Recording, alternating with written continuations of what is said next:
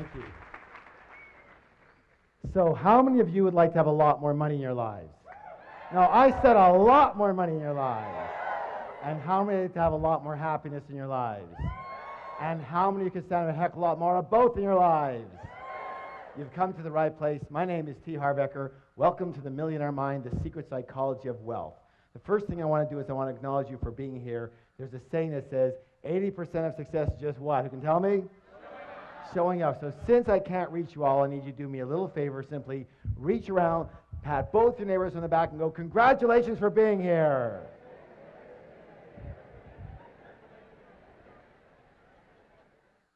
It takes a lot of courage to really have a look at your life sometimes and admit what's going on. And most of us, well, we're not the best admitters, are we? Kind of reminds you of this story about this lion who's walking along the path of the jungle. And he comes across a monkey. And he goes, hey, monkey, who's the king of the jungle? And the monkey goes, you are, sir, you are. He goes, that's right, and don't you ever forget it. Keeps walking along the path, and he comes across a snake. And he goes, hey, snake, who's the king of the jungle? The snake goes, you are, sir, you are. He goes, that's right, and don't you ever forget it. Keeps walking along the path, comes across a great big elephant. He goes, hey, elephant, who's the king of the jungle? The elephant just keeps walking. He goes, hey, elephant, who's the king of the jungle? The elephant just ignores him. The lion gets really mad, swipes the elephant on the butt, draws blood.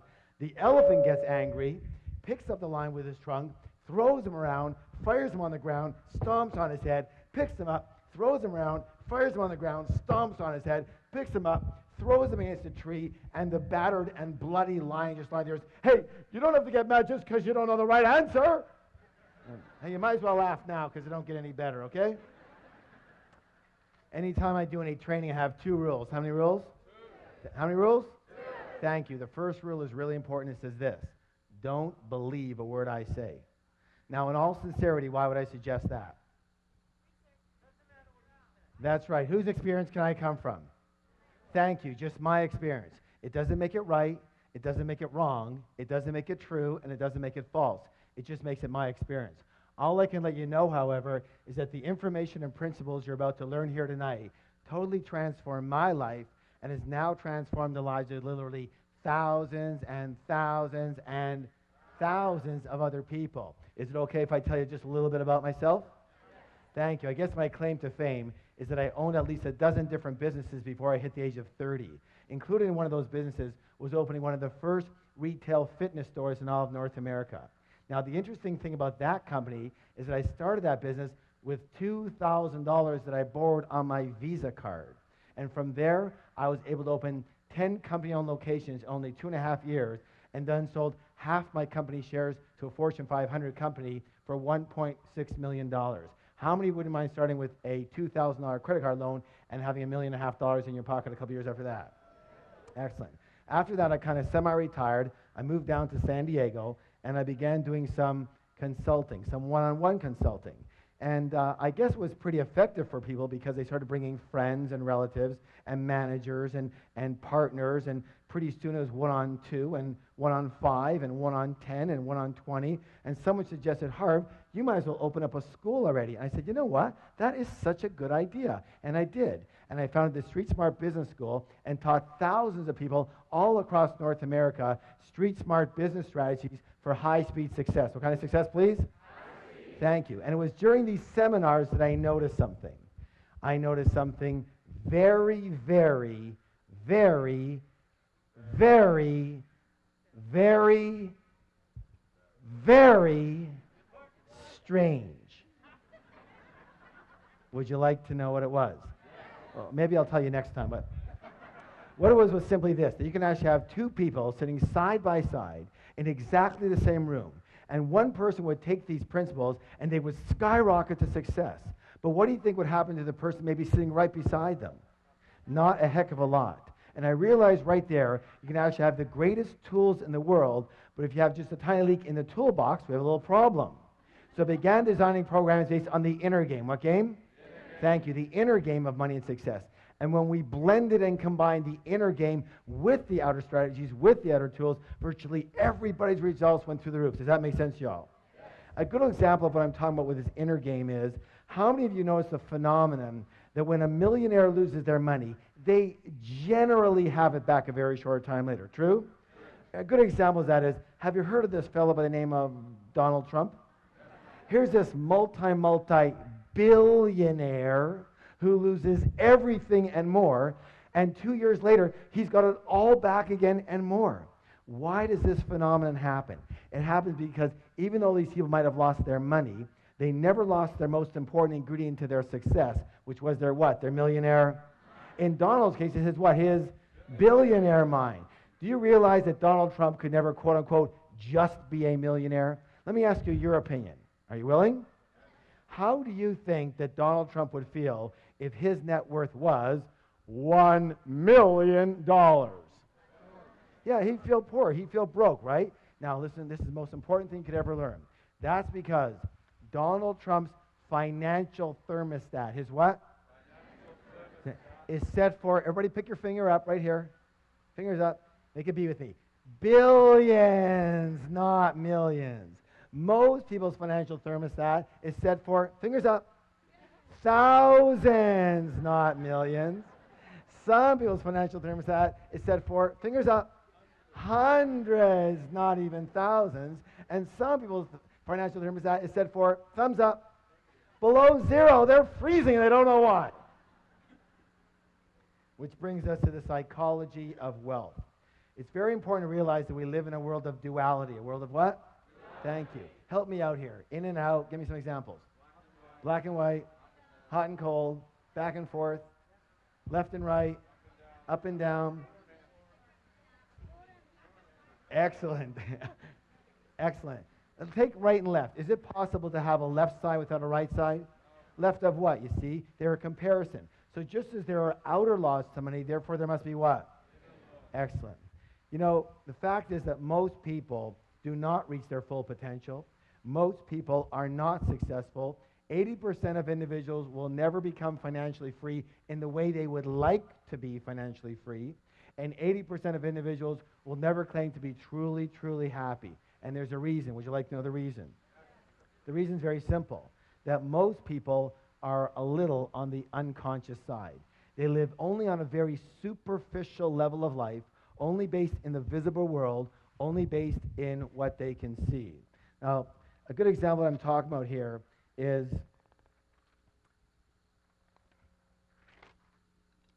we're going to call this the tree of life. Tree of what? Life. Excellent. And on this tree grows what? Fir. Who said fir? Fruits. What's the word? Fruits. So we take a look at the fruits of our life, which are our results, right? And we don't like them. They're too small. They don't taste good. There's not enough of them, right? Well, what do we tend to do? Don't we tend to focus more and more of our energy and focus on those fruits, on those results? Yes? Except for one thing that we forgot. What is it that created those particular fruits? It's what? It's those roots that create those fruits. It's what's under the ground that creates what's above the ground. It's what's invisible that creates what's visible. True or true? Is that sometimes or all the time? Let me ask you a question. Is this the way it is in nature or not? Yes. Are you a part of nature? Yes. Then it may be the case that it might be the same with us, yes? All right, very good. So, the most important thing that I think people need to realize that they just don't seem to get taught anywhere is that we don't live in only one realm alone. We live in at least 4 different worlds at once. We live in the mental world. What world? The mental world. We live in the emotional world. What world? We live in the spiritual world. What world?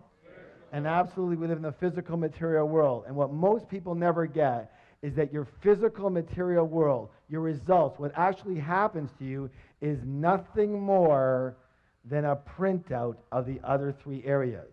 These are the fruits, but these are the roots that cause those fruits.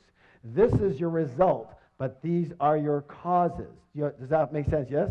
This is what's above the ground, but this is what's below the ground. This is what's visible, but this is what's invisible that causes what's visible.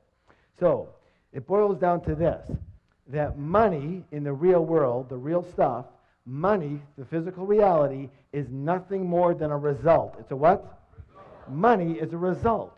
Wealth is a result. Health is a result. Illness is a result. Your weight is a... We live in a world of cause and E.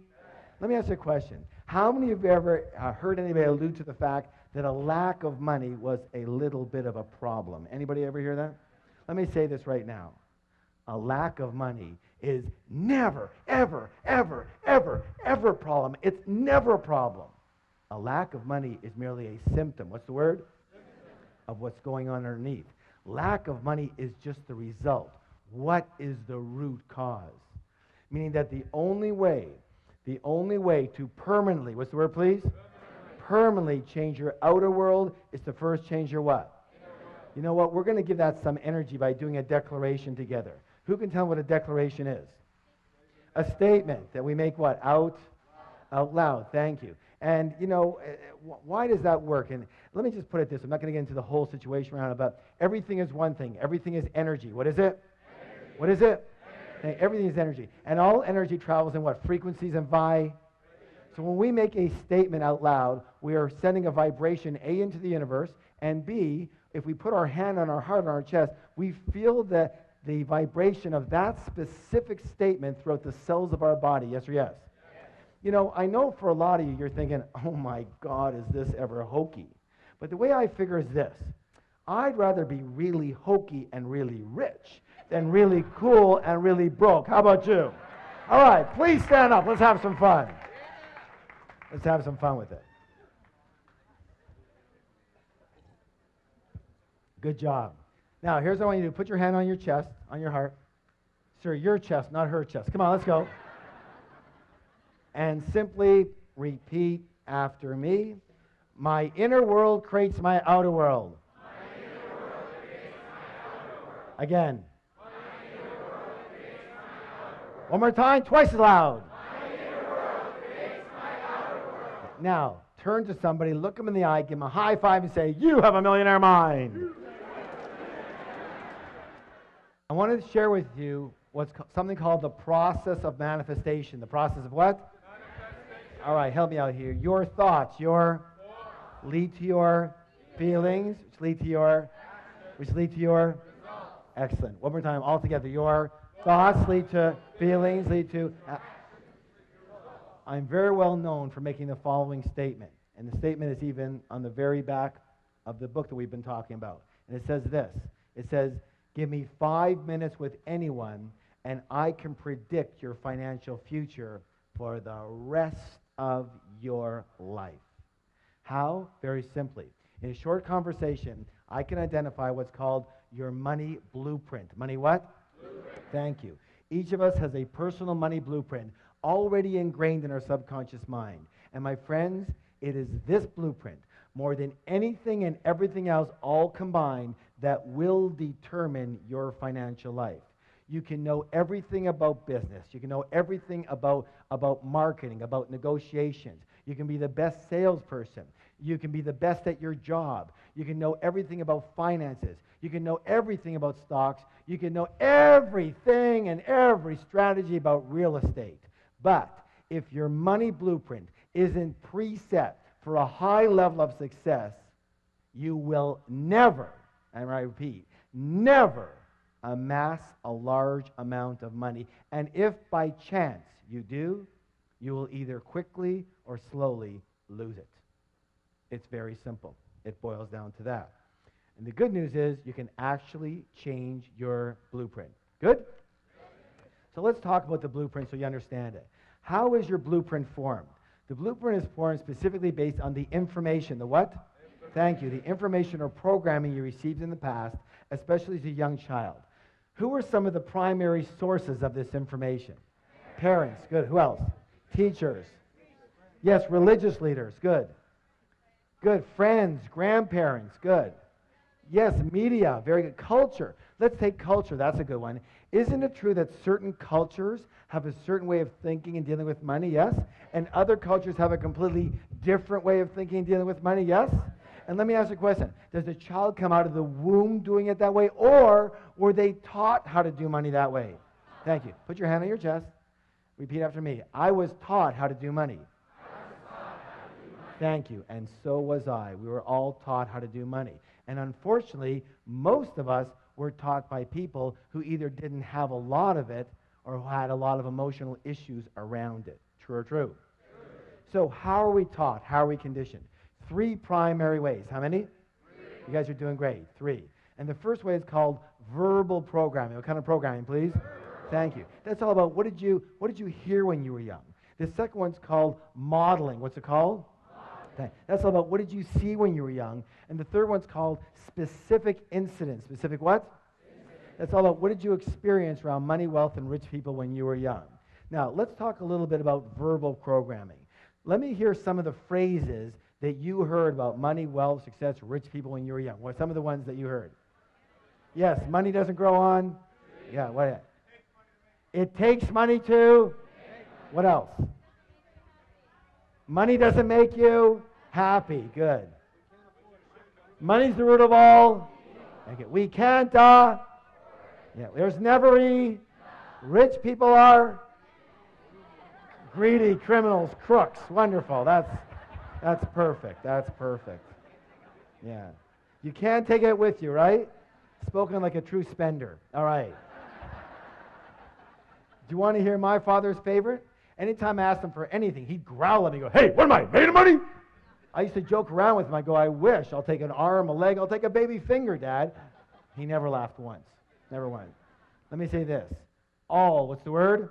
All. Each and every statement you heard when you were young, every one of those is lodged in your subconscious mind and part of the blueprint that is running your financial life.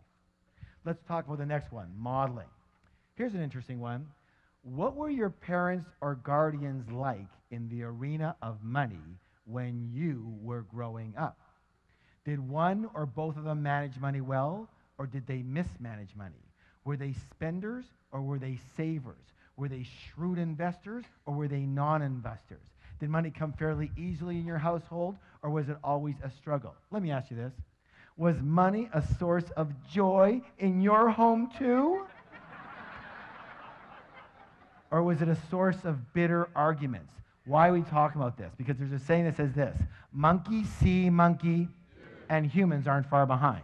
So generally, we will tend to be exactly like, identical to one or a combination of both of our parents in the arena of money. Unless we're exactly the opposite. Why would someone be the opposite? That's right. It just depends on how angry you were at them or at the situation. You said, "I will never live like this again." Got it? The third way is called specific incidents. Specific what? Specific incidents. Now, the best way to talk about that is with my own life and my own wife. Her name is Rochelle, and when she was 8 years old, she would hear the clanging of the ice cream truck coming down the street, and she would run to her mom and ask her mom for a quarter, and her mom would say, "Sorry, dear, I don't have any money. Go ask Dad. Dad's got all the money." She'd run on over to Dad. She'd go get her quarter. She'd go get her ice cream. She was a happy camper. The next week, she'd hear the clang of the ice cream truck coming down the street. She would run to her mom and ask her mom for a quarter, and her mom would say, "Help me out now.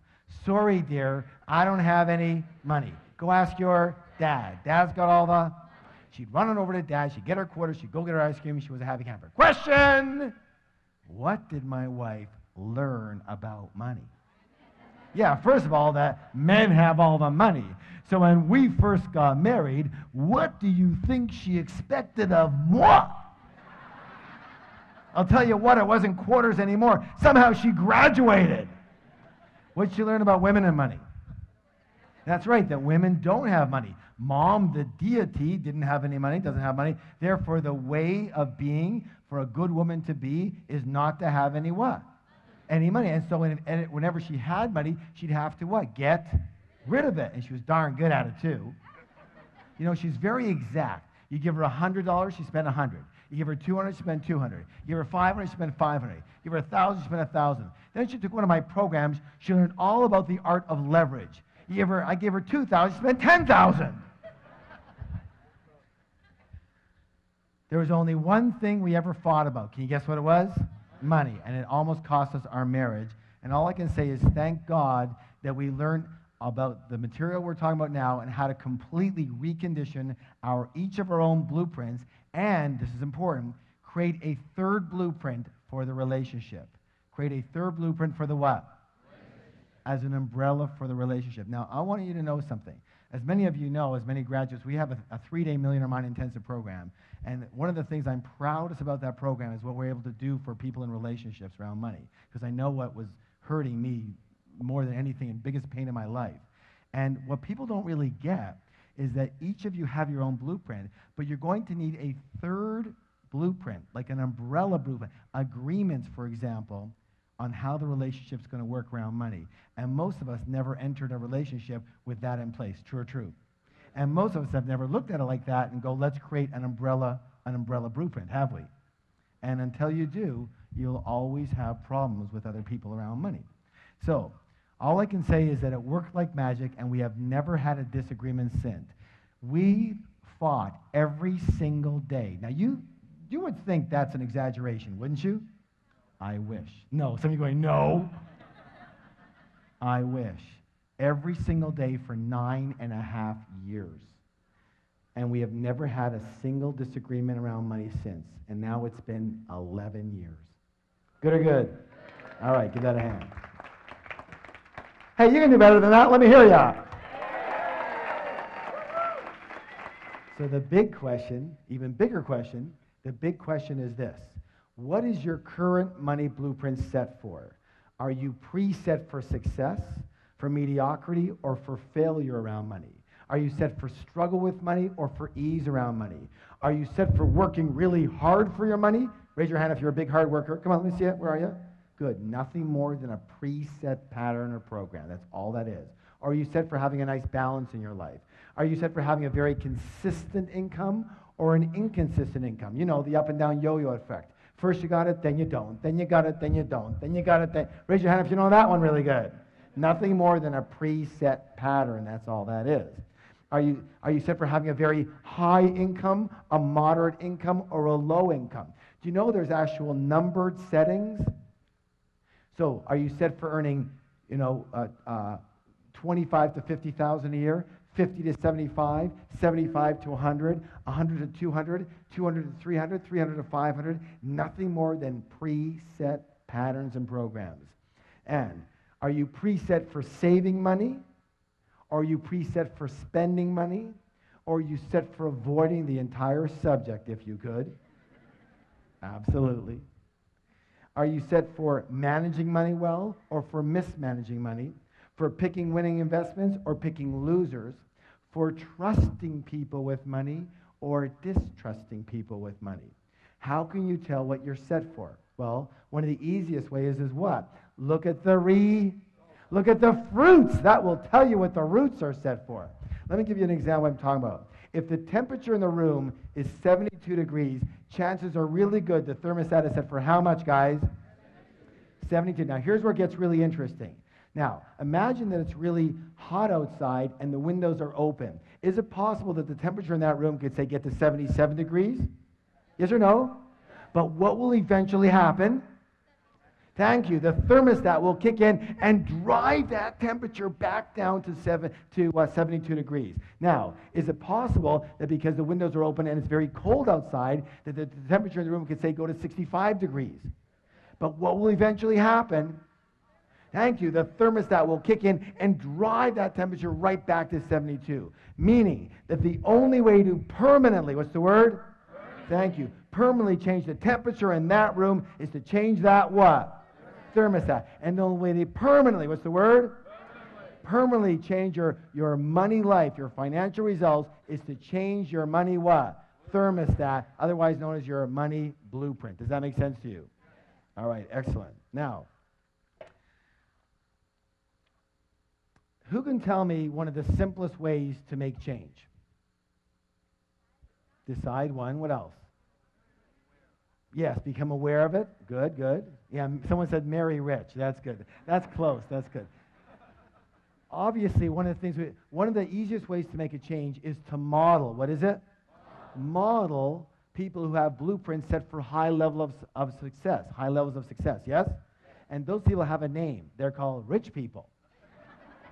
And so one of the things we're going to do in the second part of the program here is talk just a little bit about how rich people actually think quite differently than most other people. But before we do that, we have to take a little stretch. So please stand up.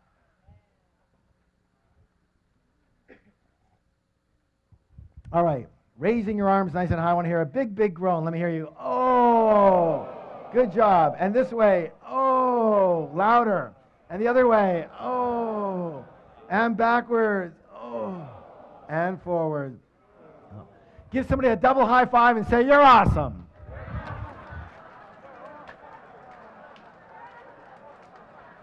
And have a seat. Have a seat. All right, let's get into some of these things that are lots of fun. So, the first way that rich people think quite differently than most poor and middle class people, and when I say poor and middle class, I mean the mentality more than necessarily the result. Of course, it depends on that, yes? All right, so let's go this one. Rich people believe what? I create, one more time, twice as loud. I create my life. And most poor and middle class people, what do they believe? Life happens to me, life happens to me. If you want to create real wealth, it is imperative to believe that you are at the steering wheel of your life. You have to believe that you are the one who creates your success, you are the one who creating your mediocrity, and you are the one creating any financial struggle. Consciously or unconsciously is still you. But instead of taking full responsibility for what happens to them in their life, most people, well, they play the role of the what? The victim. Now, you can always tell a victim because they leave 3 indelible clues. And we're going to go over these right now. But before we do, I want you to realize that I do fully understand that what we're about to talk about here has nothing to do with anyone in this particular room. But just in case you know someone who should have been here, make sure you bring them next time. Yes? All right. So the first thing they do is what? They blame, that's right. They blame the economy. They blame their type of business. They blame the stock market. They blame the real estate market. They blame the city they live in. They blame the taxes. They blame the government. They blame their employer. They blame their employees. They blame their manager. They blame customer service. They blame their partner. They blame their upline. They blame their downline. They blame their husband. They blame their wife. And of course, everybody wants to blame their parents for something. Or the next thing they do is they do what? Thank you. They justify their situation by saying something like, well, you know, money's not that important. Let me ask you a question. If you said that your husband or your wife or your boyfriend or your girlfriend wasn't that important, would they be around for very long? I don't think so, and neither would what? You know, neither would money. And people come up to me in my major seminars all the time, and they'll walk up and they'll say something like that. They'll say, well, you know, Harv, money's not that important. And I'll go, you're broke, aren't you? And they'll go, well, right now I'm a little short. No, not right now, always. You've always been broke, yes or yes. And they go, of course they're broke. Of course they're broke.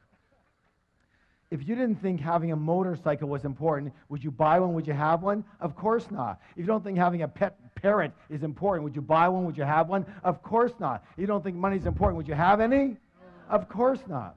You know, you can actually dazzle your friends with this information.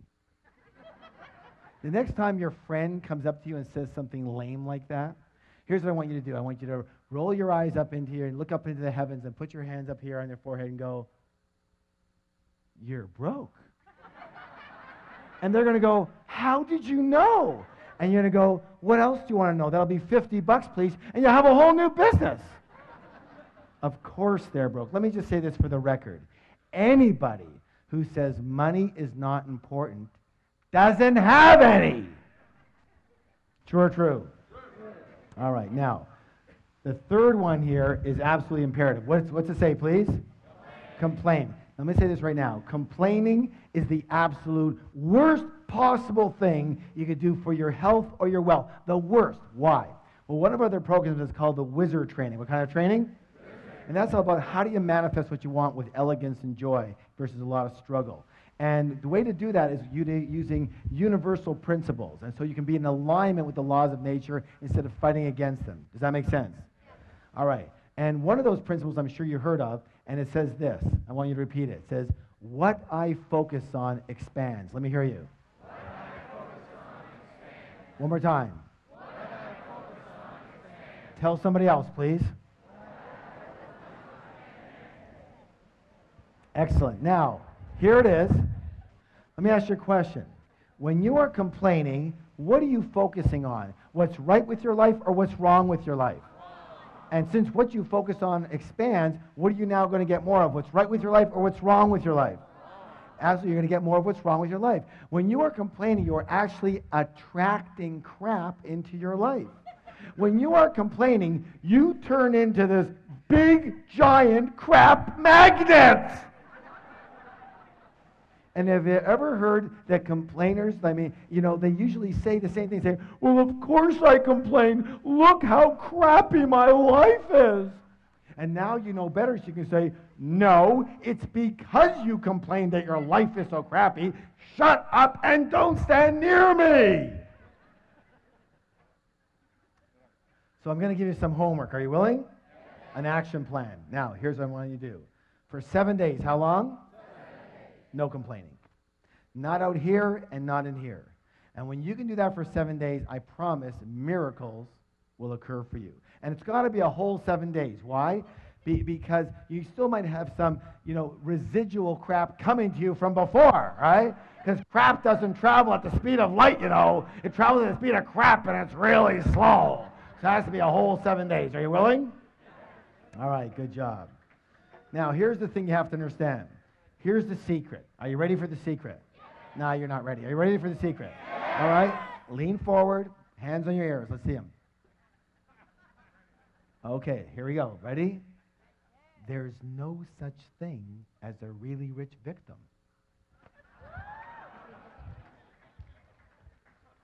Yet being a victim definitely has its rewards, doesn't it? What's the big reward people get out of being a victim? That's right, they get attention. Is attention important to most people? It's the most important thing to most people. Why? Because when we were infants, we made a mistake, and a big one, almost all of us.